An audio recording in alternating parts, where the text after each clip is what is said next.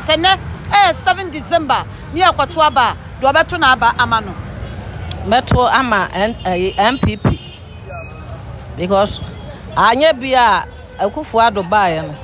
yenya ne sonfa so bi say free education what me man started etina me say wono ana eko iti sene ye to anka beto aba bawomia no meto free education yes sir Rani ye peno alias Kyei Atemuda tech station master na kasano obusa me say na se ye to abana enka wana ke beto abana ma no so de obi anka kra ye Dr. Baumia na eko e bi se hwe ne nyuma papa one na nado dan kwa akufo-addo o ma be ya na se adutwam etimi momu de me man ko school ni kese anura chi no minye minua bi a ho ba aburo e ma me nka se NDC amamuo emra na free education ye metwam na minua bi a ono wanye opportunity a so no ko school no o me yesa de me ma ya dey me ma ye etimi de se na ne ya to abaye a me de minim se Canada enka Dr. Baumia oni napo omo ana omo ko e se nyankopɔ kra atwere ade ato omo ko ye ballot no first one we number 1 NDC for so amompere edo mama say sedun kati adenti akoyi number 7 was China me meyi onzu koyi akoyi number 8 asedun kati as anase ne kame kra me de ye dey eye eso de nyankopon aye dey ahihye no obonsam ye no hia enye yi etimi momu de ene ma papa na nado dankwa oni Dr. Baumia abeye ntiminim se na ne ye to abana omumienu na se na nado kra nkobiam se Baumia de nyankopɔ ahia no wanya aba na wie isa na na se to aba na wo to akɔhe me to akɔ NDC mfise me NDC ni manim ni machi na NDC mama NDC papa NDC mabusuo na NDC enti NDC ana ye to ama no sane nipa bebresi ye de NPP atwa mu furuma no sa pepepe ana no so ye de NDC atwa ni furuma na de enti ana ato ama NDC pepa chao tama NDC teson na amamuo no bibia akoso boko obeye bi na papa betina so yenim de waye wasi free education so enye free emwaye enaniema na ekonanim je nani ye tole fofofo ese je ne ba ye tole 30 million nya do boto ye tole 55 million je ne ntos adaka ye tole 55 million e de ba de e sanachi enima boarding inti de NDC ye pen sa ban no ye pejo mama se obeba ama bibia ba form ena na chese mo fini ye eyesu eyeza the entire metro aba no me say me to my NDC NPP ni say because omo nyina no omo na abedi oman so ena emwa bia ni ho ewo ma omo mie no so because ene NDC bedi so a ye beka say e bia isi no kra no ye kronfo saa so na NPP ba ye say isi ye kronfo what you say ena say obowura galam say sare yesu ye say nyina no ena akufo-addo na say from akufo-addo bepem enkra ni nyina so a wa form adwuma no omu bia ni ho benom ayisa nsuo no ya na ebenom se wo ho enti ehu hia se ebeto aba ekoma NDC na NPP ka ebenya wo de ya se chada ana se alan omu bi wo na ka inform omu naka omu mi ono ntena chire no mu hu de ebe na se alan so no or party NPP okay o se alan no wo NPP ba se no wo free NPP no enti movement no se oni NPP biem what ya se enti onim no ono no ne nhihye yenko because on di enfanko NPP ho wo di na odi akobu ono so ne di yenko nti ono ne di yenko na NPP di yenso nko eti ene ka se to anka oto ama wan me de kan de ka se ento abapa de ka me to ama cheda na me to ama cheda new force di enti am to ama ono ne se NPP bae nhihye ya omo di ato akwan mu se omo be nyina no o ma ye de bet ansipi what you say omanye ni nyina ene ntro na doso ese na edwuma na omaye no enti amanyankopon kra no nyankopon se wonim se ade untimi enkwahye enhyebo a wontimi ene hye se mu ka se mu be arrest dollar what you say ene bebi adala na akodu Baumia una akufo-addo ne buam ene bu oman we ene o ye campaign 8 akufo-addo abra akufo-addo nso na oni ni ebu oman no what you say o papa se ene na no ko na no kwa woka che say oba obete my bet so obete tax so na tax na obete no enyo no akufo na yes tax no bae ye tia metuma ba ma Dr. Mahmood Bawumia me right say metuma ba ma no mo bae yakwan kumasi yakwan wo maye bi suku adan wa maye bi masisi bi amaye pa ye maso akukọ school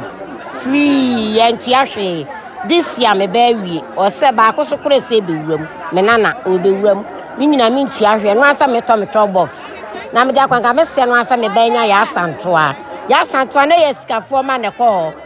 es me ba mi ensa nyina ya santoa no ma wie enam Dr. Mahmood Bawumia Deketa wono an yeto ya ba ma no Mr. Deketa mi le mi ko promote die wono an e kwa ma no enko ba bia mi gina so mi sa ye woman organizer esa wo kono ma francho etimeta na chi na bia ba cho de nte ba na to ba se fa ba ko so ntwa if bla mai what to continue NPP ba dia ba ya bo me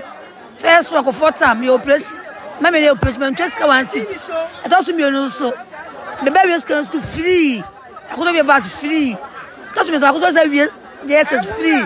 school free NPP ba dia me ba bo su yen nyina dia e jemo pa bi say ye ti ase e jima ye e ho to ya so mo due ho bi enu because NPP ba nko ye na me na nya adwe ba dwe dia le support NPP ba say papa ahon kan o ni tie o won to so me hey school fees go to kwana e kumi come to school fees come to remember school so e dia e free afi ba ko bi mpa e bo answer 7 December ko to ba ni me na manyina ama NPP aban said there because we be ko bi therefore yes na am dey try my intimidate education there abominable pa abominable de yamiase NPP aban any face man for you na be to NPP aban in ejide say aban ya we ni awi me so NPP aban aboye pa kanka ya aba tanfo no me do me pens me via school na me di ba santina manya school an kana e free a can be go school and me mam yensa omo nyina wo free education enti aba fi se be sa to ma na biem Bawumia no wanya ama bato nyuma pa na wo ye ne so enti na Bawumia all the way ye free body ba ya no ya pamu ye betena ha se no enfie mi yensa nie akwa na nyo ya ba ya fruka mienu anapa mienu anyumna mienu wo ba no anya sika ono mamu kobuada kacha Bawumia se na da woro ma yesere ko tojogu fom wona na ado yesere wo mo ya de ya mpabo ya gina de gina ya bibia no we bapusu ya bibia no we be shakiya kai yankwa ba bia ya de susi se bam original Bawumia wonu ana akọ abrante no ya fili no tu ya ne na akọ wompo ya ne ya ma no me ma wonnan me ne me ma no pa university fo nyina wo ya de su na ni achi ya twa no wamla it is possible I possible ya kwa Bawumia obua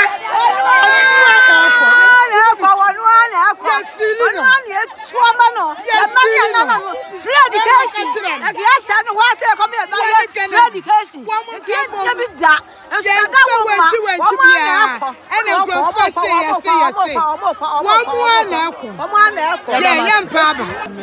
yo I was some to abama if it's a free education yana na do ye no bibia edakwa mpefese on ye to abade ma no enti dia me to ma abade a nana akufo-addo na wasa me to abane de ma no efise bebre no aya ma me esomani oyiyi akwan ene ma bebre free education ye ni anka ye ma ntimi nko school no ye ma timi ko enti ye wasa ye to aba e ma nana ado enti wono a ene wasa aba no me to ma no ene ye to aba wana wo to aba ma no me to ma na so my Ate se le Bawumia na eba. Bawumia ka na eba. Nana odi nachi. Enti se nana ye tuma na no ye tuma Bawumia ni nyina ye ba akopɛ. Enti Bawumia na ekɔ. Ye ba so ma Bawumia. E dey tina be to abama no. Because Bawumia ba ye no. Wa me ye hu se free education. Se se ana ye first nanka ye ni bie. Bodwo free. Ke ni bank ye nka ho. Esi ame ba ye wiye. On be ko university. Afenso so me kra apre na meti ekwan a omo ba yo ma be ye no aye fedodo se ko ma me bi pe o ntimi ma ye sika se ye nche ni enfanye bi ne mom no mo ye no Sesi a wo baby kra na wo pese wo send sika ma obi a sesi a na akoto enti ba o mia na ado de free education nti ye betu ama eni o ma odi aba ye betu ama na ye da wase wate e wa membo papa o di apoa ye da wase ana ko betu ni ma me fo se onto na aba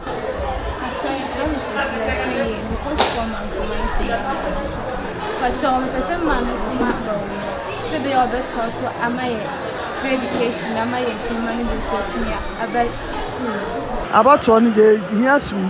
more my Ghana. O my Ghana, dear me, who say, O man, or do you womb, or mobile womb. The same 10 be able to be an uncle super good so. You told the Jojo, where so I able to sign yes to for an uncle. So we are more bought. Let them be a baby crow, dear, about to no cocoa do, none talk of some with just some beer shiuno. Safi we so yes, run sasa when you're my na abana dear. The person may catch it on mine is said, Montoma NPP. If you say, I saw man my do, man my day, no. Yeah, and you gun and quote no man my day. Could be also. What do quote and troll cry? I see a baby drew baby no. Or man bet me I day. So, it's an NPP dear. Miss Right more or mine na the Shemai Montoma woman woman Sam Ramet to Mujuma dear so. If it's all by maybe unkwala no kura titiri anka unkwala we school anyin sem basa ni ade and obi atimi hwe ni ba school education so de eye so wo ba na so wonu so akọ school ni kakra kura no a na wo krata bi na friend o timi hwe ma o enti no me da wo medication ku anti ama party no de me so obi antoma MPP ya na ekọ wo mu kutasumdue so ye mpa basa Womo ba kikiri womo se de wan ewrade wo bibiara on po manga na eye no ewrade mfa ne tra sa akonya do so doctor sumdue no fasa abatu ya betu ifasha nsa yesra otufo nyakopon so ofa bawomia ntena akonya so maye efisa bawomia president bako wo bie no won mo otimi kam mos esi asoro dai kase sa e ka bawomia de bawomia ye no asewase enti no me sabi nya kopon so ofa ba omi amra masaba no oka no me dey say say mama MPP ba ya me na nya branch fo amaba wa adopted for net for nka me so me no why free ka me nua bi wa ko wo na nsan le ya sole me sole say yo si anyo hwe wa branch fo me bunu wan say ka me ba am ko na me ba nya so NPP aba NDC kwa do de ba me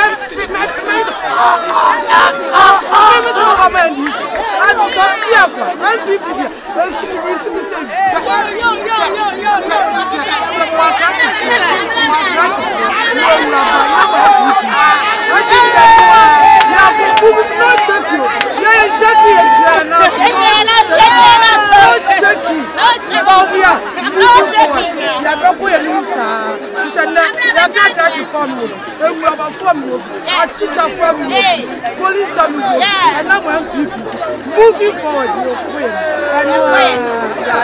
Yami adum de am de meto MPP. E dey tin abeto MPP. Oh, me hwe NDC na MPP a mato aba cha me nhwa de ba me mato aba kakra. Na me hwe MPP ni NDC anyame no MPP amamu ye san NDC. E de mentina e ba me kan sa. One thing is say MPP no nyame no omba mpuntujuma omba eye. Omoye ma individual bi obi anya chefa wo so compare MPP NDC omampani kofo. Oba de insurance by social kofu bia bi me fe na mnya bi da ba na no me ko hospital na mnya bi da for the be nyina na mnya bi da ya na mnya bi da ba edu seji bi na se me ya na no me ko hospital na insurance na mu se ka me boka pa ba bo me kura ma wo se MPP ba mputujuma kosuma indi obia public obia nya chefa wo bandits no omba sika na hiboto na akodi ba akufo boto no enjoy no tika no imbo no enu na ehu se Ghana de MD bi America Ghana wine Ghana de nya ne se 777 e ya na se ya nko school me man nko school no je ba adwene no enye school adwen nyame amama adwene ankasa devent na America sa so MPP ni NDC abedi super MPP abedi super ba mahama no nya se bia oni bi da wadi bi da wona tu so etu no what is the be na nko so ne mo de nti wo ba ne de ma fo be na wo be wadi have capitation ba ye o si asantro region ha ye bi na bi abesisan etna ha mfie be nnu se mfie nan ko pe se MPP be on besisan no na okuta insurance ade ko hospital be bi tena me time se me insurance enti no MPP ba free education de ba me offer say we be first year first starting me offer to we bi me first one so won e wo bi o tu je si a eboa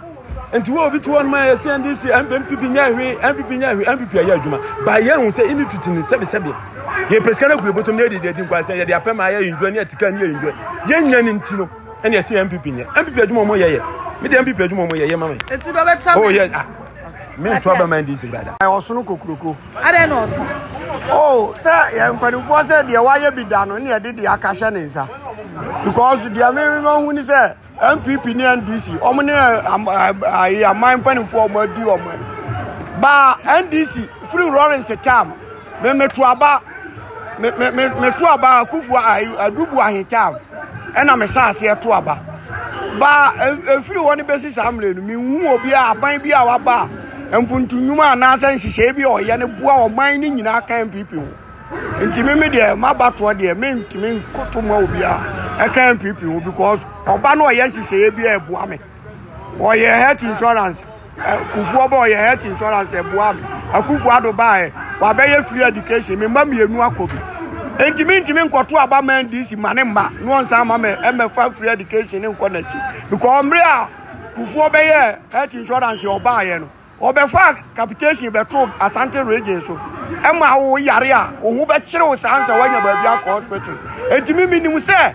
free education we ya se de aboa me amema mienu akobi no oba obetwam because ntimi nye because ye be ya se no se enya de a oman mu ye betima ye free education this is 20 years enti oba nya de a obe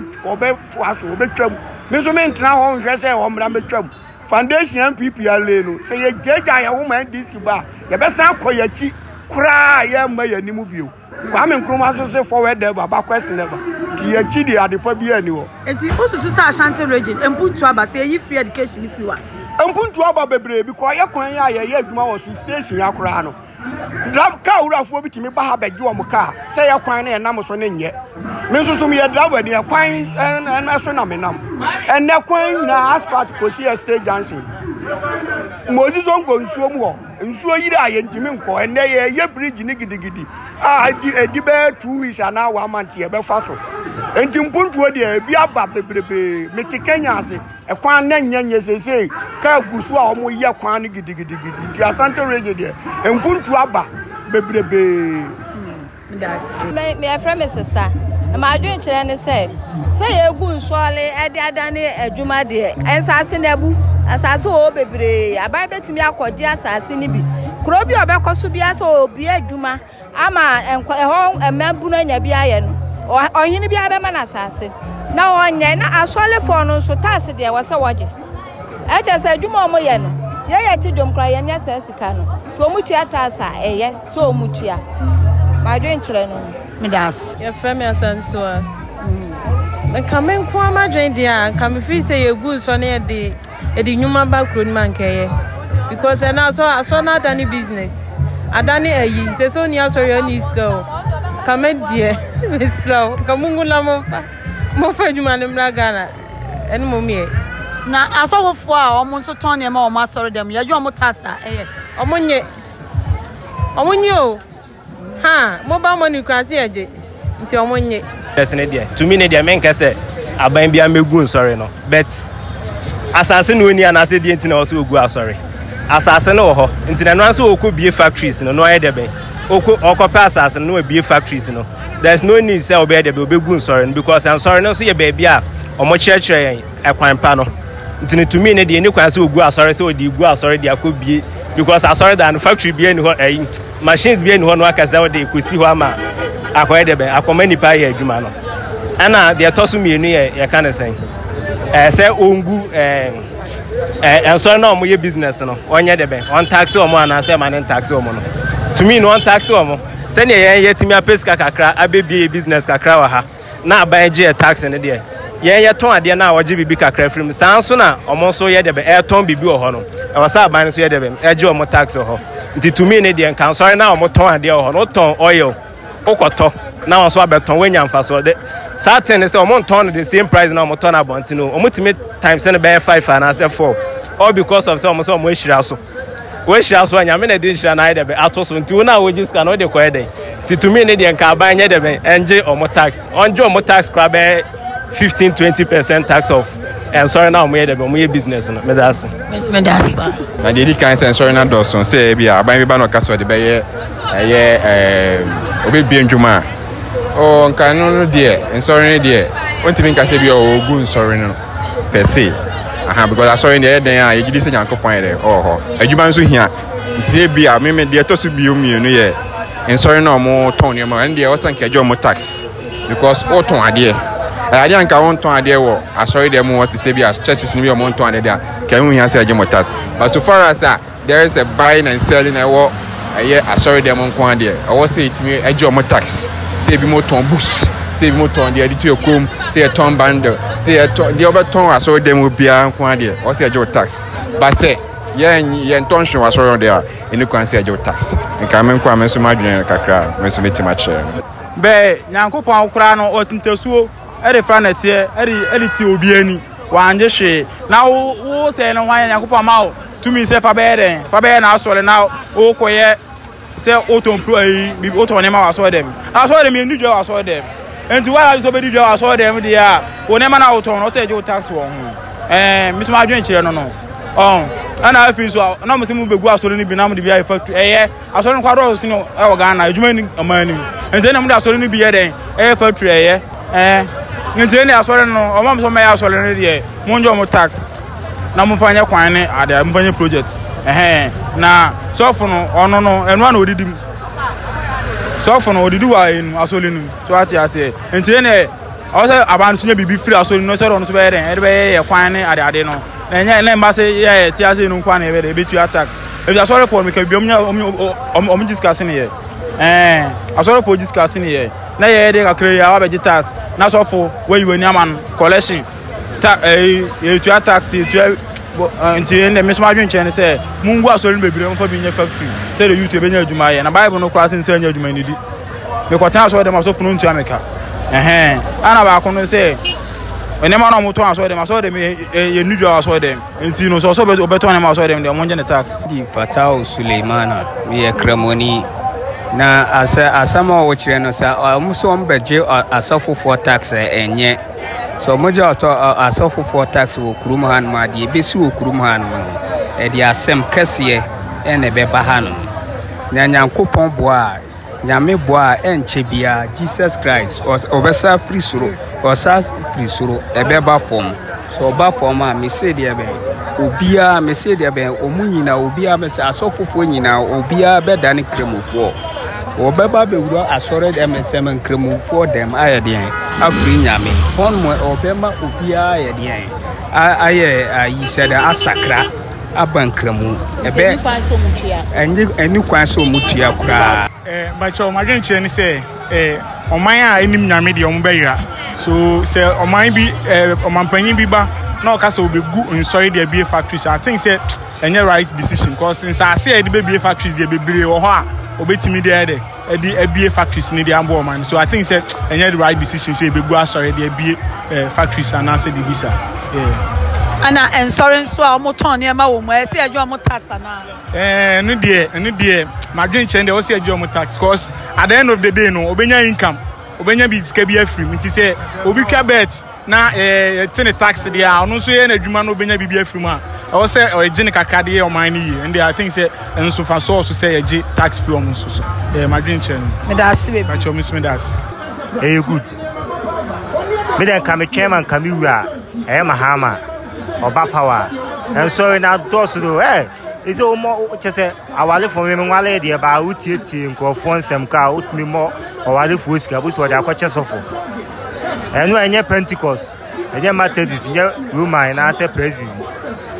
sun sore no o da akwache no ena ma zan kom se ba ku bi o se nti na kikinu no nti eno sa no oba no obegu ni nyina no de ya sa o so le so se supa so da eso o di ye fat gale factory so bi factory pabuane e ba koso aso we bududo ba se na onim say wo eye mpaboa factory e wo Kumasi atonsu enso ne yagu me awe pa egu se no yi president kofo omo mba omo ntima so yi sa nti begu ye de begu enti mi bisa se sorry a omoton eniema wo ho e de ma asori man so mutua tax ana any kwanta government ne je omotax ose ayi uko bible ma me adi fo ni ko busa Yesu say Roman penifo ni ko busa Yesu say say itua to so dudu ni won asmo ka say fa Kaiser de dey na ma Kaiser na fa de say Yankopon ti to fa say wo company asolo company ton ne ma de e say on sutua tax because mo square mo ensole no mo na mo fa di padodo ese mutia me enjuma kura nim ko esa asolo kwa mutia tax e ma ban no you say God, you say Adani business. Say business, because see me come here, say you come and dance suffer. Me das baby. Okay, Miss me das. O say aban bi abazu. Ebi fofo ho. Ye oba no pese ogu asore, e dey factory ma ye youth na ye ban. Oh, nice. By asore na e order da na omoton enoma ewo mu. Eni say your business. Yango bombo e ka say udi na asem so a ana wo fa na adwuma udi di we de udi di the task na say mo mutia no ba so de nkwa se mo ye de egunu bi fufu project fufu na so mo ye de mo ye ma ye YouTube na boy ba so de nkwa so mo ye de mo gunu ba task na so le ni de bibia mo so mo de task na so mo je if so mo de ye business e pesca ye de egu mbotom anti tax na de aso na so me de o mo je tax ba ni ko so mu gunu ni ma dwen che me da se bebe we ya dwen che e wo so mu tua pa so mu tua pa ndi e mla so mu tua say business no mu ya na so le ni mu se o ton ade de o so tua tax na o man ne de e ko so adi bu man say asori foi o mu tua tax na pa cha na o so mu tua tax because o ton ade de o so tua se take tikra na betwa mo a wo se omutua nti wo se omutua okay me da si bebre na factory na ya se abanba na obegu sorry no de ya factory a eno so eno de enye nyamesom ne yesum Ghana ye nyamesom man enti eno de ni se ogu no e ma ne hu no kra bet se onwo ton ne ma wo mu dia o mu ntua tas se ati o me mu na mo re she ye tua tas Nenta asole fo na omo ton oyo. Omo to oyo. Omo bubu so bolo. Ntese anka hwade anya moton bi. Sister, e dey nta mo nyamu tas. Sika twitwi dey nya ya so fofo na e dey. Anya so adam na ekọ. Eti tas nda so mo hwe na mo je omo pa. Na ka mo dey ye dey no mo chaye. Na mo je aso fofo. Asole bia mo asole bia mu. Na mo nje. Kia. Enti se aban bi ba no se ebegu nsori ne dia factory pia me da se onguno because asofofo no o magana ayeden o mo se nyame adwuma ene munguno ne yakase ne yenso ye nhia bible o munguno pa das ene eye ehini me bosume ne da etoso enan ewo mfempem aduonu ene aduonu nanim ene eye fiada na yema ahwefo nyina ache edeba eye kasamfonyi so ene dai ya tegu montene so na ya bepiem ewo Kumasi Techiman station na ewo Kumasi macro yani adwabafo ebedi nkomo omo mbefro council no mbedi nkomo omo mutwa musue no mbedi nkomo ene asama edadwane nyina ene se asofo bebre ene no mu omo nsori dem a oso okwo sunsun wiase no erade abie nani wa hu ne se mahama ene be ma mpanyini obi so se me ko sunsun wiase no bawomia ene be ye ma mpanyini na so okwa sa asori ni bi na se wo sofo eka se mahama ene be di abana udu kokromoti be di osofo nachi na udi be di nachi di enti ana abeto aba ama de osofo kanu na se nya de osofo kanu ana wa udi wa adwen ebeto wa aba de a ubehwe abanya wa aba no ninwuma paso anu ato aba na ene we ene nsama ye ti egu montren so ni ebisa me yo osofo akosua tasty dimechi abre ni adobafo binom edi nkom Midika bo amane se ye wo Techimai station Kumasi Macro menyo odobe ni bi opeso kire na dwen dienti a se ne sofu bimpo e ka se amemo we na eba ana aban we na eba ba bia odi ni kokromoti beko eni dienti a obeto na aba pacho mo akwa aba ye na me josuma me pacho udi no the from Eric me ka se free me kuta Techimai station ye do we ni am ko Techimai me juka ko Techimai okay why don't Nasma kan de de o kan na kure by whom and asofo nye sofo be kasa mento aba me hwe omiti omanimu eti me hwe de e koso omanimu a ana me hwe so to nye sofo na be kasa mento be nye sofo na hwe me yele ne mama me ana nye sofo na bombela mama me eti na sofo kasa mento aba ma party a ki se me hwem o konti me kan kire me because me na me ti omanimu se aduma me ye no kan na me twie me se da ka aduma na sitie eti aban na wote so no ene de do te se sie e peso me twika de o twam so person me twika eti me to mienu de bebo ame na me to ho aba iso so focus me to aba ma party na se mo ame a ene so fo na e to petrol e da gu me kan ame ntino de so fo ntimi kan jam se me to aba ma obi e da gama ame so so be hwa system no ato so na tie das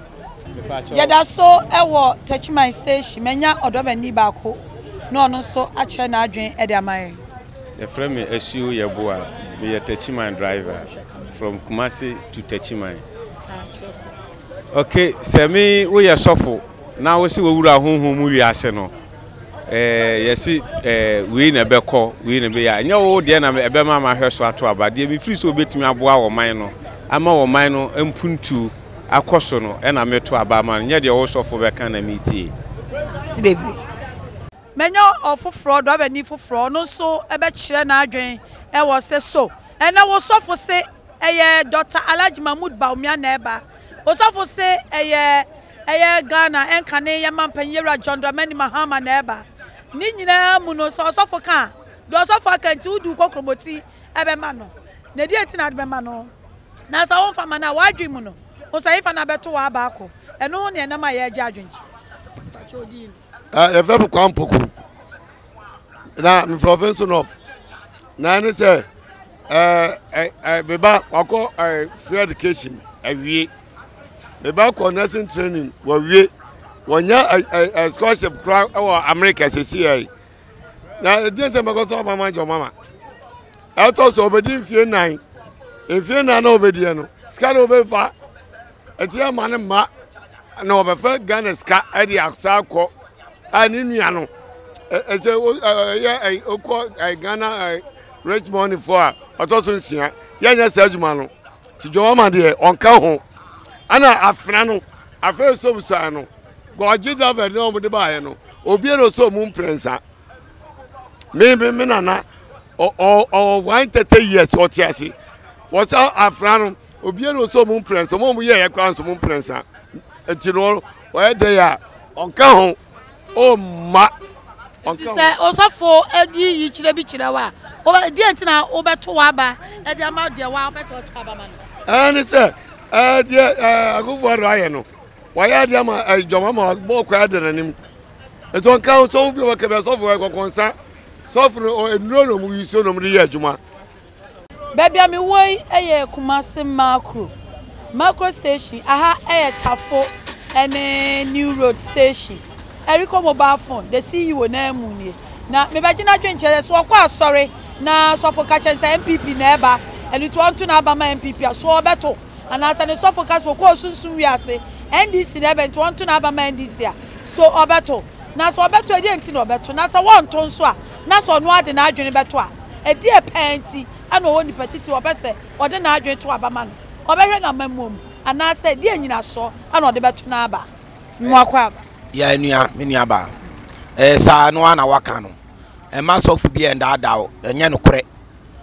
Ghana fo na yen ya ese e kire ya adwene si wo ha so obeto ama NDC no obeto ama na obeto ama NPP obeto enye ya na ye kwa kire ya adwene sofu bi entimi decide say NPP ne be wini ana NDC ye toro e sika no mafu ano omde nam Ghana fo na ye hu de ye be ye man ne ye to ama no ye sesan ya adwene ye sesan ye koye ni ma ye ko so what you say? Intimi nua bad yem wo no no. Me da si baby. Ya da so e wo new road taxi rank aha eko tafo ehapa nkro no new road anomu lodu ewa ha taxi station ha say ana medura me ne adobafo ni bibedi nkomo asem ni yetiawa so for say ba womia na eba enu tu bedu sofo achi no akoto wa ba e de amaba womia ana wo sofo ka kire wo say NDC enkane Ghana mampanyi yewra John Dramani Mahama ena eba wo beto wa ba e de akoma na say wonu sofo achi a edi enti ana atu oman mu be so to wa ba any question na eda ho me ni driver ni enko kasa taxi driver ni enko di enkomo me pa cho mo akwa ba ya ena me pa cho udi ya frem ko ku asamoa na ajaku me pa cho wadwenche oh ma dwenche de boko Ghana ha de se sofo ka chon se me nkoto aba ma eya na bia bia na sofo no o sa pa achi no but na me ni ho but me ma dwenche de me the policy ene to aba me to aba hwe abanya obeba obeya ade a ebeboa obi a wo akura bia ase eni kuru enti ene na me hwe ho ba enye ade asofo be kan kire me ena me hwe ho ade atoma aba enti na kakra me kan no medas frame Dauda Haruna mo kumasi tebo ha ya but sisia to say abato na ba no ma dwen kire kakra ne say system no e say wo system ebe sena wo system sitie ensana wo to aba enye say wo solia fitina na wo ka say ni pesa masi say ento aba ma ni pesa masi dabi entesa so wo hwe wo system eboa wo system to say system no eboa wo ana emboa wo ensana wo hu ni pakura obeto aba ma na wo ho beto to me no de me hu ya no das menya odovani foforo wa oboni di na ese for one Erikus me dey no some question asem ni nyina ne sesene osofo be ka kire wo se enkane Ghana mampanyi yewra John Dramani Mahama ena eba iti asole menyina monto ma aba mana obeto ana so be ka kire wo se Dr. Alhaji Mahmoud Bawumia na eba eti obi anto na aba mo beto na se wonto aba de enti na wonto aba ma wo sofo de okan ye no na se wa wonso de wadwen beto de enti ana hade wadwen beto wa aba de me sofo kan ne de nya de me di na chi akoto aba ama no se yen koto aba mama hama na ye koto ama no me sofo no ni tua me ba school fees ma no enti nya de me koto ma aba mama hama da bi ne de yenye ne sa me sofo susumi ni na chi de oba wode ade pa beba no na me to aba ma no me tuo me ba ko school free education free me ma ba 3 na gum esi de me koto aba ma ba hama na ma hama be se no enti ma hama de onye obi ese ye to aba ma no yantuma NPP na NPP ni ade papa wona be ya de papa ma ye menya odobani fo fronso ewa ha o kire na adwen me mpaje frem boachi afi abatu ye hwe de ebiye na ejina so ye hwe ye sofo de osofo be kan ne be hwe so ato aba ye hwe abanya oba wo intervention like me nipa bi ani amamuom no manya oman ni sika ni bi ba abanya oba obenya odo amaye mu nipa yemma ni ye no ma betimanya bibia ebie ene ye hwe so be to ya abade ama no ye hwe se we ye minua na we ye we ba ya ban oba wo de policy papa beba ama ye timamu no yetimu no yenya bie se bi o me ye driver ni aban yo betima ye kwan ama me a me de me car befa so a me to spare pass mo be na spare pass boarding no ne be hwe so agina so na ye de ato ya aba ye hwe ye sofo so ne ye de beto aba me da ase bebre me das arafo medical de tomanim say ye wo kumase eyeso magazine makro sesi e de me de mo apepiem ewo eye Crane Union IGP for ni TUC for station as they say ye ni wo mo chama panyipa e na ebebo nkomo ye frem opokunsian Isaac pacho wadwenche ma dwenche ne se election time ni wo mu no e ma obia na ada no yonko na se wa wo hwe wasetenam na wo hwe ne ya aban bi ba ya wa ya ma wa me die me nyamfa so bebrebe because me offer asefo ene me manyina ko free education me first born akufo-addo ba no ona di ka ko poku wale nko tua admission fee na nya enafom me to susu ba 3 years ansa na me nya seska no eti na se obi aba na wase o banko school free fasika kitua be kwato ne na ma aba no nko school a na se obi so oba obeba nkukwa nketenkete na se oba akoto aba ma na ye wa wadwene nkukwa nketenkete da be na nkukwo ne benyini ama onya aduane adie ti dia asofo de so kire na adwene enya asofo na beka se bia se di ma chi ani enkotie chairman so adwenche se wokwa asori na ne sofo se ba omia na eba etu onkoto na aba ma ba omia so chairman beto ama no anaso waka che ne se da bi e kane Ghana mampanyin yewra John Dramani Mahama na eba obeto ama na di entikura na oka so obeto ama na so ontuma na di entia ana chairman na betena se no ahwe na setrem no ato na ba na obehwem a e de na obegina so a ode beto aba eni asem na ebebusa eye chairman mo akwa meje so baba bacho udin no enu position na so akire wa adwama ye from me Ababio Franklin me na me ye chairman DPRTU Crane Union branch takwa maku na abato de inu aba ye hwe asetem ne ato aba o se ye ne ankasa no em se Bible en kan ko akiri sa cause Bible say ebra emu odin ahohia beba o man bia mu se bia ba ko pe o man bia so Bible asem o kan na no na eba mu no enti sofu we say na we say sofu for bebe nu aye politicians o obi wa wono kama o ko wom no nka ara o party wo nka na se wo de afa ho aye se ase en commission na aba na wo kan oboa wo politician kasa na yi na wonyi ne ho hwe wasetem na to aba memeba okopoku wale sisi o tu minti akapreba just say we day student and bia ka sika na me na o de ko school fa for that the minti ahwe yen hwe kwan hodo a aban eye de ma oman jomo ma ba ye minibani hohunu koko rose bia wa ye me ka che o nyese bia agodom de kura pa kwan kitingiti bia ka mi nti monsa ho enehwe akufo-addo jenko sahi kwan so the whole sahi omu ko ta ko so bia na enu achi sa enne sahi mamu pa me sahi ni ba mata kakra ko he omu kwan pa na ko ta nwa ani ji a omo na ji ho enti hwe wase tem na to aba men follow sofu bia say sofu we sit we say da bi so for bebe no politicians the met me kan no da se bebre chairman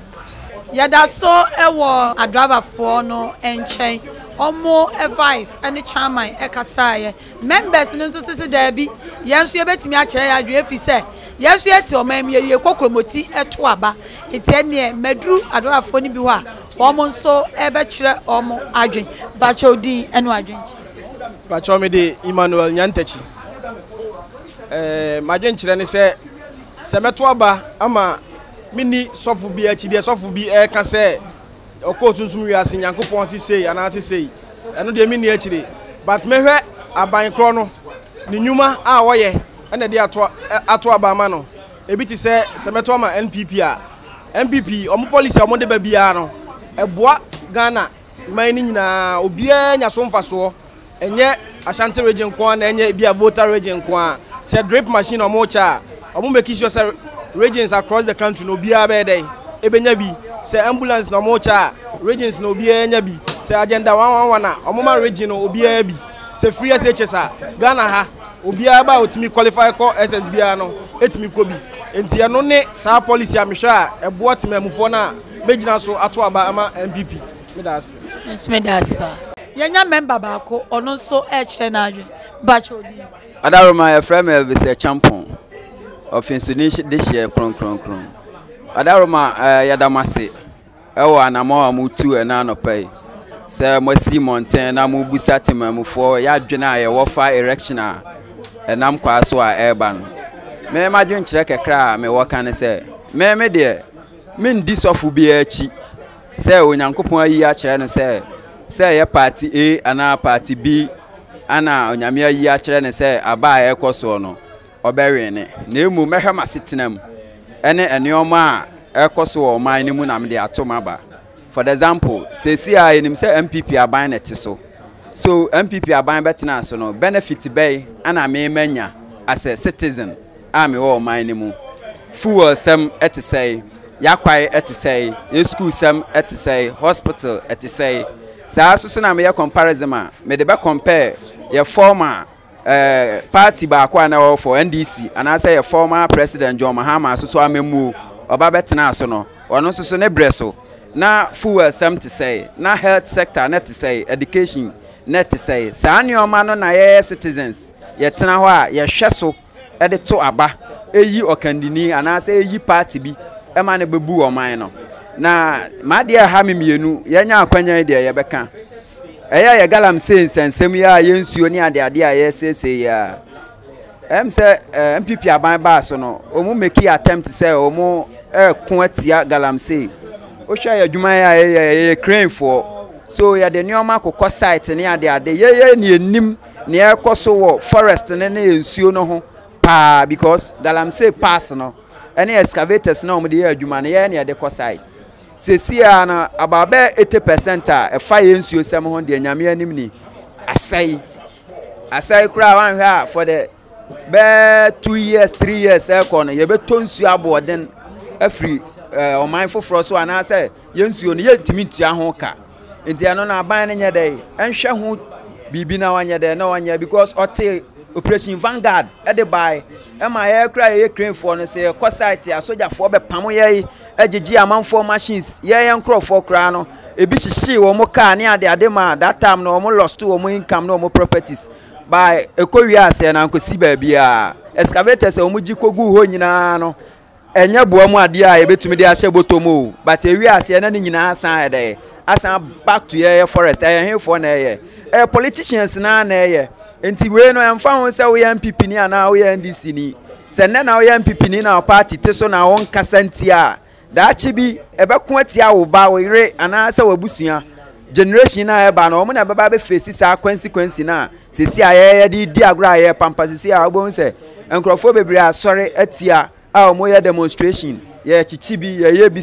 say do akwaya omo fa so omo ye demonstration no eno na anya right way but senka omo kan akan ye dia enka ye ne pepe so na omo ye dey omo kan nti MPP aban wa be ya de bebre na emom ni oma bi wo so a yesa wo ye dey o ma nani ekon ho as a party na say president no madam ase say das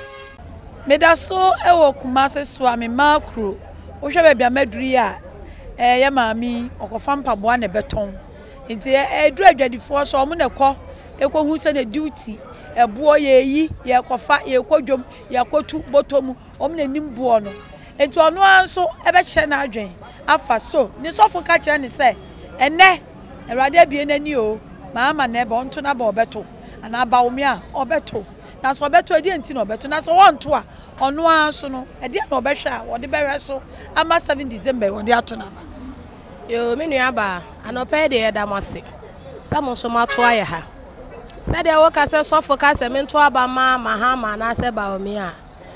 menya bro etia meto aba de minim de meye sese ya megina hoyi me ma mienu we free SHS menu ya na mo ma 4 na ewie free SHS ni bi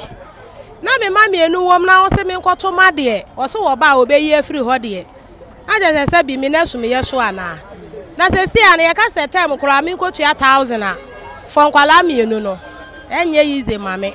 eti me de saba wo mi ase wo to aso e ma nhihye ye pato aso de ho ana me o me sofo ntimi entwe madwen enkosi baabi se kwoto ma we na chenam kotu afisa nya sofo na betu ya ma na sofo for nkwa mo se emfa sori sika mo aso leba enti sa sofo ne de me ontimi polotu madwen se me nkwoto ma we bra ko a me a mehu se MPP amaya ye bia ma me e kurase bi na me fire ko he kwan ya to ho na de ba biem adanse de be na chen de me kenti me de ye se ye nto de a me ba o mi ana so sofo ntimi nchira o sofo ntimi nchira me de me nto kire se nyo no mama ko homa me soli ma meton ma de a mini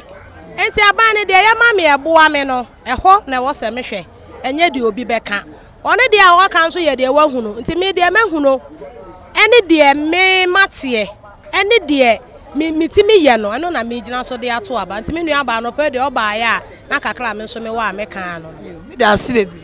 aha eye brema UGC taxi rank na manya eye papa ba ko a ono so lodu ko brema UGC yene ne bebo nkomo na ono so a kire se ne sofo ebetimi ahye no se won tona ba ema de awrade bie nanyam na hu ana se ono an kasa de ne pe ebeto aba e wo se ne opemu ana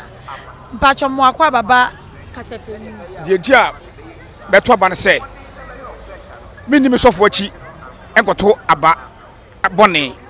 ese me ya mehwe masetenam na meto aba se ne fata because wo hwe ne ma no ekona ese ye hwe obi a obetima ye den aboa ye ayo ma ne ye enti na behwe so aye den ato aba ne se bia me sofo de me dina ti to aba enye ye because sofo no osori a ma kwa so na koto collection mana won wo nye sika efanye den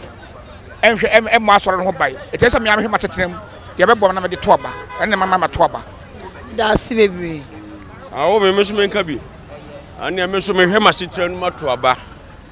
minni me sofo achi me sofo adwene nko na madwene nko panifo so obi feli nyame na obi nyina ho nti nyankopon ne me sofo kasa sa asomasi ne benya na minni ho nemo me hwe masetenam madwuma me ye ne me mabrabo ne kwan mfa so amedidi enna me hwe so de ato aba afi nti se me hwe se aban owo so no ono na aboa me na me koto aba ama no omoa me na ese me sesan no masesan no na me de masetenam de aban owo so no waye bia ma me free education me man nan me ensa wie ba ku wom ba adwuma awrade adawroma de medie minya nti aban otisu yi de waye ni nti no ama me mahu ama me muhunu se ede ahoto abrem no ene na me hwe so akoto aba ama no enye de me sofo bi beka na asofo bi enkomo mo hye na me gina so de akoto aba me hwe masetre no mato aba afi me das Stella Dufie sa me hwe de o man maya se wote so do krampo no me ba ko school a se okoni free a me ntua hwe eti me hwe de waya ama me no na me gina so ayede ato ma aba afi no eti sofu bi ntimi na ada sofu obi a nya sofu nko obi akora me ni tifie kro ntimi kan jam se aba we se koto ne ha jisa me ya me de ma adwunu hu de awiase e kwa ansa na mato aba no se no na awiase no so no se anwa na wo mo de ya kwata million no so no wo mo hye no wo mo kan wasem efise se no wo ma de hye no se ene wo ma ye de so na gina ye ne ye de ade na ejesa enti se ene wo sofo asori se awrade na abie nani o na wo jo sofo ni dia me nyini ni me ama me hwe masetenam ana mato ma aba sa me da si bebi o ya me ncha ya me nua ba ensuo ene drinks ana oton ono nso ede na adwenkyere ba efi se wote o mai mu no oto aba de adwenkyere aya na ehu hia o sofo betimi adada o se susu wiase awrade se abawe na benti montuma abaman isi awasitenemu na de wa wasitenemu na o de be hwe ato aba no ba sofu ntimi nkan che se sofu ka che se to aba bibi ha sofu no no de no be ya fa ho che obe o mai pani no wo so na bi obetimi abia bibi we ne boy de obetete so sofu ntimi fa ne pentete ne ma so maye timi meto aba me hwe masitenemu ne meyi mu na me bia me hwe so a meto aba na mana ye kama e bi ya fine. Arefo ye wo eye Kumase Swamazi Mako Tech Station aha Techy omusa lodu edweso enso eka ho na manya eye odraveni so onu ye bebo nkomo owodi no onu so akire na adwen so ote oman mu de adwenkyire onu so be kire bi se so ne sofu betimi atunufo se onto na ba ema de awrade abie nani amenahu anasa onu ade ne pe ebeto na ba na so ade ne pe de a ede nu ogina so ede ato aba me pa acho me mo akwa baba kasafoni meso meju enfame ogesen meju so asumdim de tia akwade o kan kan bible ho ma bia wo se ya mobo ye ho ano anyi nipa na adwene mu ntɔ amen die so a etobeto me no bi be ndi na ho odin na tisisem ne boni na trimodin e ba be die so ahyemla emu odin ama ye se de bible mu fo no ehunu amane no mi ti se Israel for ne for Palestine for no enti bible mu dia ekwan bia so no se to aba na mum se sofu bi tena ho so bible aka se atro di fo no be ba wi asenti se sofu bi tena ho no num papa ne bone na se otimi ka etimi eka se sei ene besi a na wan friend kokoam anka ama wa ma ho mpaye ne so de ne peka saa nipa no onye se papa ntimi de ekwan bia so no some to about your mind or mind pap or your mind. Nya de so for be kana. And then there's some be kana meeting. Yes. I have for ya be piem ewo Kumasi Mazin Osborne Junction. There's a new road Kwantempon so eko Akwasipon road. Eho ene ewo na sanye na yete egu mountain so na ye bisa eya Ghana timamufo nyina se asofofo asore na mse ye wa abato brenti we say NDC ene benya we say NPP ne benya ene na ye bisa se so ya asore ba na wo sa asole ni ma ubetie wo sofo no akoto wa ba e de amade sofo se awurade abie nani amena hu no anasa wontuma sofo de no so de a ene wa won so beto wa ba de na abehwe so a de beto wa ba na mabepie mu de me maame binom ebe di nkomo agye omo so adwenkyere sene omo so ebesi afa na si afa so omo sofo kan omo di sofo achi ana omo abehwe omo de so na omo de ato omo ba oh dabi yentimi ni sofo achi sa ye hwe ya sitenam ni a se di ablabo ni si ko na ye hwe ablabom ni ye de beto ya ba ko so bia de ni kokromoti na ekotim o hwe de ewiase de wiase ko na ese wa hwe de wiase si ko na de to wa ba enye sofo na ese utie no ono wakoto no de wo so wakoto wo de enti de wo hwe de wiase ko no na wo hwe so no wakoto wa ba ye de sofo kanya no na ese utie hwe de wo de ebe boa wo abrabo ni mu no na ese hwe so na de to wa ba tie yada so ewo the Dimosa street senem di kan no na yadi kan ene afoforo bebre didi nkomo amoma kire o madwen na mabawura salon mikasa salon dia na abawura wa yenyine nim se ho na yennuanu manum siesie omutiri ho ema oma ho fa nkasa trinwe ni monyam no edadi na manyam maami bi so oyetemamuni ono so be kire na adwen so ne sofo edi nkom hyeba ogitum anase wonyintu ne mo no ade na adwen ebe ye de ono apɛ no de be ya edien ana de be eno ene nsema ene ye bebisa nse sofo no ka se NPP na eba nti obi anto na abama na obeto ana sofo no ka se NDC na awurade bie nani ne edo mo asiso a obeto na so won toma ne sofo no ontie ne sofo asem na ono abeto na ba edien na wo hwe ede ato na ba mam pacho udin no adwenkyere oh medin de ye frame Esther na sofo de ntimi nkyere wo de to abako se nyamsam na wo kan kyere wo se awurade si yesei enyesei ya e wo Bible ba ye nyina ye wo wiase o ye sofo a okochi wode ba wontimi nkyere wo se mekoto aba enti chinchina e wo se aha na mepe anase nyame ayi a kyere me anase se enti wo se wo to abako ye no de enye right no sofo ntimi enkyere wo de to abako obeka kura na ubetie by wadwene wo wutirim na udi fo nso a otayi nkomhye wa so dem oh udi fo otayi nkomhye na wo mu yie no nkyere se wo se bem enkomhye ne de wo mu ka enso nya ni nyina na ye nokure ye beto aba obi kyere we na beba we ya ma munkume muntwitwa me na muntompete enso ebeba no enipa no a emfa hokura na nkomhye na wo hye ye no aye nkomhye tro wohine bi kura timika we ya anya yi a we na me free se obeba wa ma munchimi ntwitwa me enso beduru ho no na nipa kura no wa ma enkyere se sofo nkomhye a wahye no ebebe mu na se emem nyame ni sihine se nyame ansi dan na odansifo ye kwa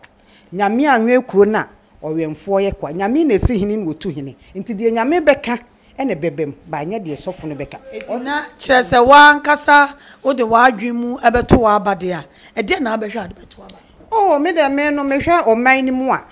ehwɛ masetena mu a na bibisa na aba no de to de meto mehwɛ enuoma bebree fi sɛ sese no mekura no mehwɛ aban wo ya wo baaye ya nipa dodo sɛ na ne ko school nipa ne ko school no ye kakra bi by sese no enipa no wanya kura no wotimi ko secondary school no anka ebia nka wonse bi kura enso sese no free education no mani timi ko e ma se bidie kura na woton a oton school hu bidie ye no ye na akwan so a woyiyie no oyiyi akwan no ebia wotimi ka se ebia memi krom ni ye nyi ho kwai enye okrom ho nko anote ubetu kwai ubefa kwan so ebia se ha na ye nyi kwan na ye beyi kwan no wo baabi wo kofa neoma wo be fa saa kwan no so nti bu kuro mu ne enyi kwan na nkase enyi mi kuro mu kwan nti mento aba nti na ese osofo ka se de aban yaye or the free education or the way about the nti mientoma na wa na wugina se ehwa na megina okay ya no de ontimi nkire me de menye okay ontimi nkire se hwa na megina ba de me mahunu no na me di ho adanse mintimi nkase sofo sisei na sentisa me de mahunu no na me di ho adanse na se ye ka se ye yi kwan ye so ye ha no ye nyi kwan ni bi enso nkire se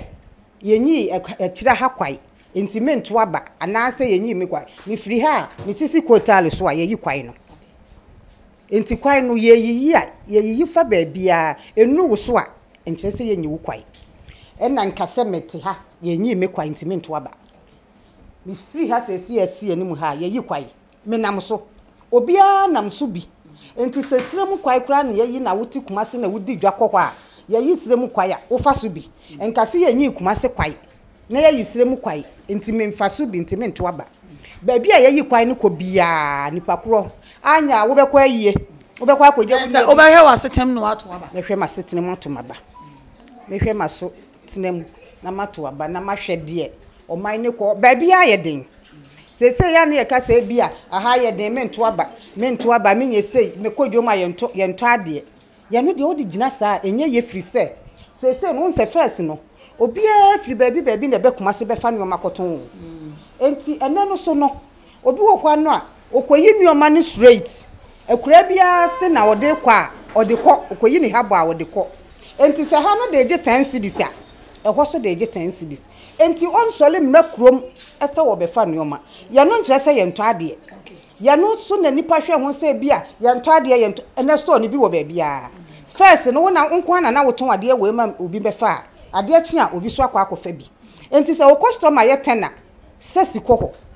tu ko ba bi sei enti ye no nkire se ye nto ade obi ediga enti first nko na woton ade na ene nyo nko na woton ye das eno adwe